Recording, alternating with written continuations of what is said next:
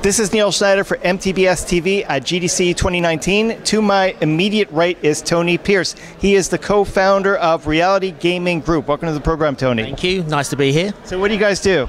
So I'm the co-founder of, as you mentioned, Reality Gaming Group, which has developed an augmented reality combat platform and also a crypto trading platform where you can trade in-game assets. The first game to come out on it is Reality Clash, which is an augmented reality combat game. Best way to describe it is Pokemon Go meets Call of Duty. So the idea is you download it from the app stores for free, you go out into your town, you join your friends, and then you have to defend certain parts of the city. So park areas or particular places we send you to on the map, you go and defend them, you mine for resources, and then you go into battle. But by going into battle, you actually enter a VR world by walking through a portal on your phone and going into battle with avatars on the opposite team. It's quite groundbreaking in terms of the technology. Okay, so let's walk through this a little bit. So I gather it's based on the smartphones, yeah? Yep. So iPhone and Android, one or the other? Both of them, and it uses the latest technology from Apple and Google, the AR Kit and AR Core. So it takes it really to the next level in terms of technology. So when I talk about, say, Pokemon Go and you're walking around town and you use your camera and you see a Pokemon, that's kind of okay with AR. What we do is take it to the next level where when you go into combat, it actually opens up a door that you walk into and you're suddenly in a virtual world. It's like walking into a video game. You know, it's like you're now in Fortnite. You're walking around this 360-degree virtual environment with your mobile, and your avatar is reacting to the position that your mobile phone's in. So if you kneel down, your avatar kneels down. If you jump, you jump. If you run, you run. So it's amazingly engaging when you play it. Now, what I gather, though, is it goes beyond just the smartphone and what's immediately in front of you. It actually gets the whole city involved, yeah? Yeah, so we have a mapping technology where it detects where you are, and you will have around about 2.5 kilometer mapping area which you can look down.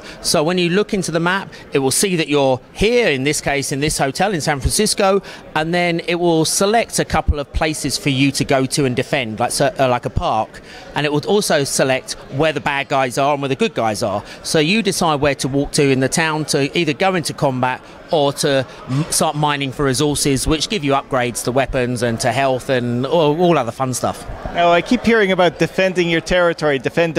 How do you go about defending yourself? Well, are there nunchucks involved? No, you have to take a martial arts class? That's part two. There's a whole selection of weapons, and they're pretty crazy. In fact, there is a bow and arrow, actually, in the weapon selection. But it starts off from pistols and goes all the way down to flamethrowers and some really crazy stuff.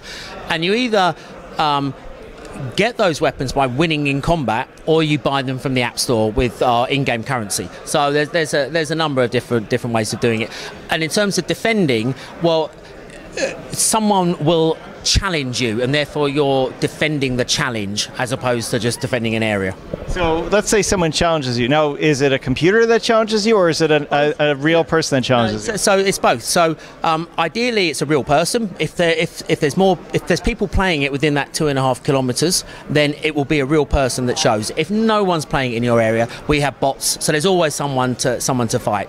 And when you're combating, is it like you're having cell phones face off against each other, or? Basically, yeah. Except you might never see the person you're challenging, because that person could be 2 kilometers away, but the servers will still react to what that person's doing. Now, I have seen it where we could be in the same room and challenge each other, and we can literally walk past each other, and the avatars in the game almost wave as they go past. So you can see the real person, but in many times you might just go into combat and you don't know where he is in that area. Now, what I'm hearing, it's like approximately 2 kilometers or 2.2 kilometers area within the city, and I'm hearing about defending territory and combating fellow players and computer players. What's the object of the game? What would be deemed a win in the game? At this point, it's about collecting resources to upgrade. Right? So this is what we call an MVP. It's a minimal viable product. We're testing the servers. In stage 2, it's multiplayer. So it will be a bit like paintball, where you have to go and get a flag and bring it back without being shot or without being killed. There's many different parts to it that is a roadmap for the next 2 years. So at the moment, it's simply we put you into a team, you go and defend a certain area, you mine for resources, and you upgrade your weapons. So you're learning how to play it, and then every month a new bit of gameplay comes out. Now, I'm admittedly a bit of a couch potato myself, so 2 kilometers sounds like quite a distance. Is there a lot of walking, jogging, running, driving? Well, actually, we've got a second part to the game, which is called Quickfire. Now, if you don't want to start walking around, you can... By the way, people should be encouraged to walk, run, jog, and so on, but I'm being facetious. But if you don't, you can just purely go straight into combat, and actually, it could be the other side of the world. What the servers will do is detect anyone that's online which just wants to have a fight. But if you win, you don't win any rewards that go back to the gameplay. It's just, I just want to go into a combat with someone, and you could literally from San Francisco, you could be playing someone in London, and you wouldn't know that. But the avatar will start doing the same thing as the person is doing, 3,000 miles away. Is this a team-based sport as well? Yeah, it's always been planned as team. You select the clan and you go out there. In this particular version, this beta version that's just launched, we put you into a team. The next version is you select all your mates come together basically. And is there an age group you're aiming for with this? Well, it's 17 plus on the app stores, simply because the weapons that we use are pretty realistic.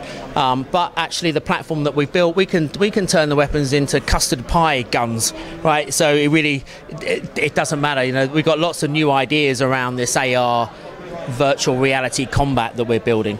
Now, this goes beyond the game itself too, right? I mean, are there opportunities for vendors in the area to benefit from the game? Yeah. But, hence the safe zones. So we can do a deal with a coffee store, or like Starbucks, for instance. You go to Starbucks, we drive users in there. If you stay in Starbucks for 10 minutes, we give you something for free. Starbucks hope that you're going to buy coffee. They pay me in return for driving users into their store. So we're talking to that already. In the UK, in London, where I'm from, actually we're talking to pub chains, not Starbucks, because it's actually a 17+ game on the App Store. So good stuff. So is the game readily available yet? Can people get their hands on it? So it's out in 6 countries today. So where are we? March. So it's in Spain, Italy, Russia, Australia, New Zealand, and launches in the UK 18th of April, and the US in the summer. Okay, good stuff. Thank you so much for joining us. Okay, thank you. Great. This is Neil Schneider for MTBS-TV at GDC 2019. We will, of course, be back with more. Thank you for watching.